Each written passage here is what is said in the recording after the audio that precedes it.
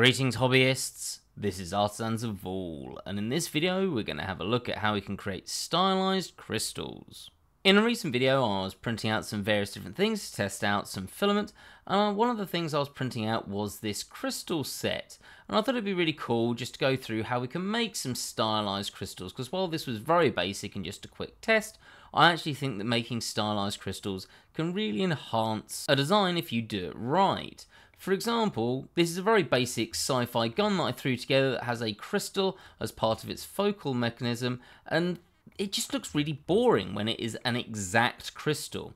Whereas if we get rid of that and bring in a more stylized crystal, I think you'll agree that looks way more fun, it's going to be more interesting to look at, and if this is for 3D printing, is going to be way more interesting to paint. So let's go into a new Blender document, let's just delete that object out, and we'll start having a look at how we can make things like crystals. Now, I probably shouldn't go anywhere before actually mentioning that there's a very quick way of getting things like gemstones. If you do want something that's more idealized, if you go to Edit and Preferences, and then you'll need to come to Get Extensions and type in Extra, and then you'll need to install this Extra Mesh Objects. There'll be an install button for you there, I've already installed it, and then go to Add Ons, and then type in Extra, and then you'll have this Extra Mesh Objects. Without it, if you press Shift and A, you get very few mesh options here. In fact, you won't even have Quad Sphere because I've got that because I've got machine tools. Whereas if you've enabled that, you get all these extra options, and that includes this diamonds option, and that has a range of different diamonds. For example, gemstones, and you can change everything, for example, the segments and things like that. And then you'll have other options as well. Let's just bring in a brilliant diamond, and again you can change a lot of things here like the crown height and various other bits like that, so it's up to you, but this will create something that is perfect, and I find that a little bit dull. Great for if you want to put things on rings, not so great for something that's maybe a little bit more random. So let's start with the basics. I normally use a cylinder for this, and I'll generally bring that down to somewhere in the region of 8 vertices, and I find that a very good starting point. We can S and Z to create that a little bit longer, Control and A to apply the scale, because we're going to be beveling this. Go into Edge mode, you won't have this option unless you've got Machine Tools. Machine Tools is a paid for add-on. I am going to mention some paid for add-ons during this, but I'll mention plenty of free tools as well, but in this instance that pie menu just makes it easier for you to see what I'm doing and what mode I'm in. I'm going to Control and B, and this will overlap horribly, so we're just going to press C to clamp it and then click.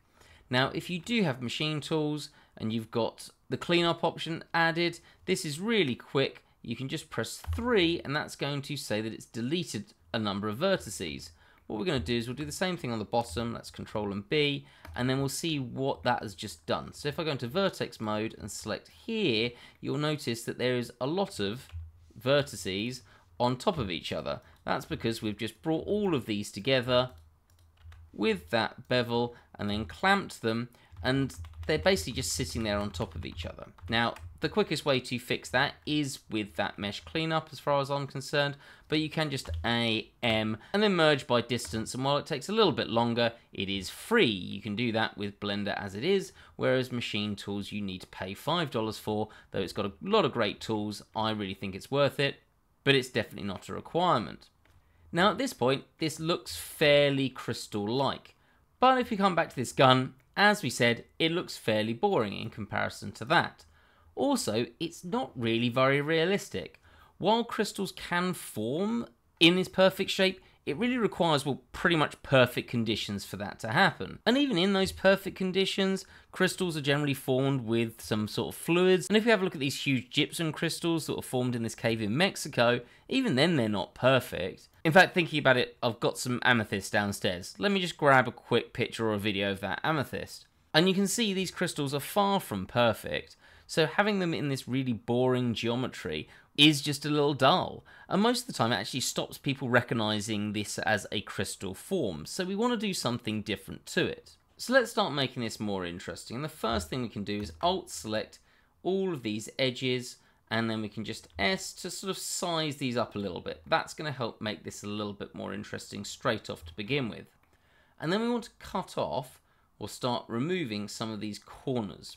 Now, there's a lot of ways to do this. We're going to go through them one at a time. I'm going to start with some free methods and then get on to the paid for methods, though I'll have to alternate a little bit through just because of the workflow we're going through. So the first thing we'll do is actually just try to cut some of these off using the knife tool. So what I'm going to do is press K to activate the knife tool. You can see we get this knife icon, and then I can click here, and then press space. Notice there's going to be a problem here, and that is because we haven't actually cut all the way through. Now the reason for that is that we haven't told it to cut all the way through, so I'm just going to press K again. After undoing that, click, and then I'm going to press C, and then click, and then space, and that's cut all the way through, and it does that exactly at the angle that we were looking at. Now with this done, if we just go into vertex mode, we need to actually get rid of this. There's a couple of ways of doing this. One, we could delete that vertex out, and then select all of our vertices, and then press F, and then we've got that as a face. The other option, if we just do the same thing over here, so that's K there, C, click space, is that we can just select this vertex, come to this vertex, and then if you've got machine tools, which is that paid for add-on that costs like $5, we can just hit 1 to then merge at last, or if you want to, you can click, shift click, M, merge at last. Again, it doesn't take a huge amount of time. And if we go into edge mode, again, you just hit tab and 2. We can come to this and press Control and X to dissolve that out. And we've got a quad there that's perfectly flat. So that's our first option, is using the knife tool. Now, if you don't like some of this shaping, we can always move it around. Let's go into vertex mode, and I can hit GG to move along this to make it bigger or smaller. But you'll notice if I want to go here, this starts to have a bit of a problem. All you need to do is press C while the vertex is on the line that you want to follow, and you can start bringing that along even further than it would allow you to go initially. So we can come to somewhere like there. The other thing we could do is start using some booleans. Now, we need a separate object for this. So if I shift and A, mesh, and bring in a cube, let's S to scale that up, and then just start G, and then come to somewhere useful. We can R to rotate it, get it in the sort of correct place that we want, and then we can either do this manually, which would be to click here, click on our modifier, add modifier, and type in boolean. We want to do a difference boolean, click on this object, and then click it, and then H, and you can see we've booleaned that out. The other option, which is vastly faster, let's go to the point where we don't have that at all, is if we edit preferences, and then we're going to get extensions, and we're going to type in bool, and we want bool tool, install it, go to add-on, type in bool, and once again activate it, and then you can click on the object that you want to be your cutter, which will be the bit that's removing from the other object, shift click on the object you want to remove it from, and then press Control and then minus on your number pad, as long as you've got a number pad, and then we can just click here and H to hide it. So booleans are a really quick way of doing this, but they get a bit tedious because you've got to keep creating all of these cubes, and well, it just gets annoying. But it is there, and they are free. The other option, which I find the preferable option, is to use an add-on called Nsolve. Now, this is a paid-for add-on. I'll put a link to everything that I'm discussing in the description here, including these paid-for add-ons, and I'll put the links to some playlists that have those add-ons in as well, just in case you're interested in them, because they all have loads of other functions. It's not just doing this. But all we're going to do once it's installed is go into edit mode and press Alt and 4, and I want to have Nsolve, and we're going to use this tool here, which is the mesh cut, and effectively that allows me to do that, and then let go, and it's cut through it. It basically does that whole process that we did here, but in many, many less clicks. Let's come down to the bottom. We'll do exactly the same. This time I'm going to do it on this side, and I'm going to click there, drag, and you'll notice this is going to be a problem because it's going to cut the wrong side.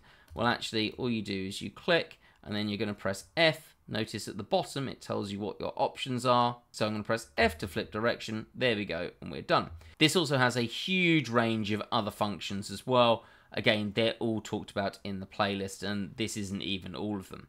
Let's come out of that, and we'll talk about another option as well. I think for making crystals, that is my favorite. I think it is the most efficient.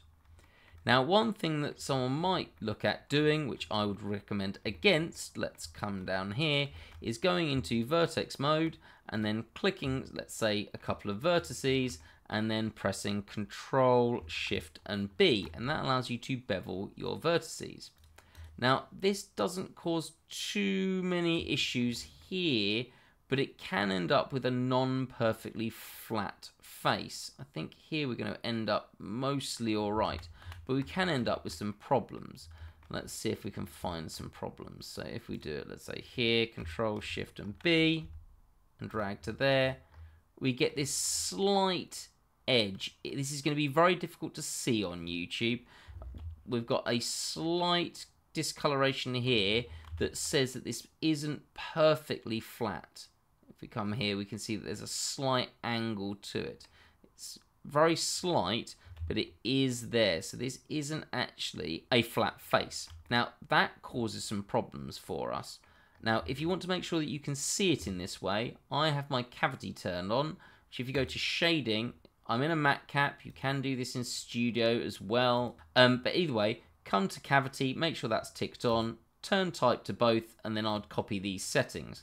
I've got a whole video on my viewport settings, so if you like the fact that my active edge is blue and then other previously clicked and selected edges are green, and it does the same with faces as well, then feel free to have a look at that video. Again, everything there is free, so it's just modifying some settings. But we're going to need to fix this. Now, there's a few options of how to fix this. Again, one free, one paid for. Unfortunately, the paid for version is one of the more expensive Blender add-ons. It has a lot of really, really powerful tools, but again, paid for. So we're going to go into vertex mode, and the free version is using something called loop tools. Go to edit preferences, again, get extensions, type in loop, install loop tools, go to add-ons, activate it, and then in your end panel, you're going to have an option called edit. You're probably going to have less options here than I do, and that will have loop tools, or alternatively, if you don't want to keep that open, you can just select your vertices that you're interested in, right click, and then loop tools will be just there, and you can click flatten.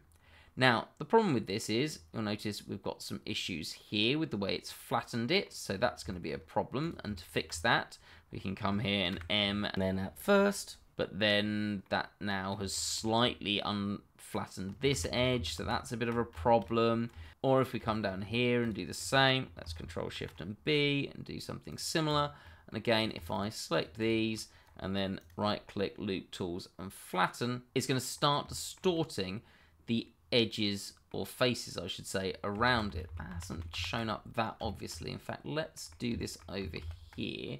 Let's get rid of that difference boolean.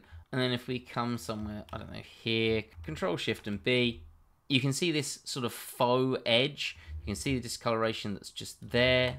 Let's get rid of that so you can just about see it.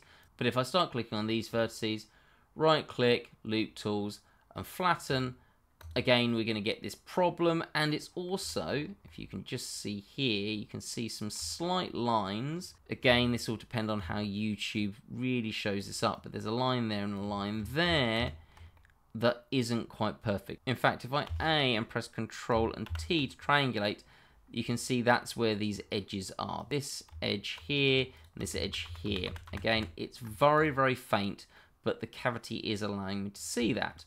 And that's because to flatten this, it distorts the faces around it. And again, you've got this problem here. So instead, we want something that's going to be a better option. It also allows us to do some really cool things, like if I wanted to get that, and then we'll merge these at the center. I'm going to use machine tools for this. You can use standard merge at center. You can see we've got this massive distortion here and here, but this would be really nice to create an interesting shape to our crystal, but we've got these unflattened edges, and we're going to have problems with that. Let's just go back, and we'll come to talk about that in a second, but let's have a look at this one and our option of what we could do instead.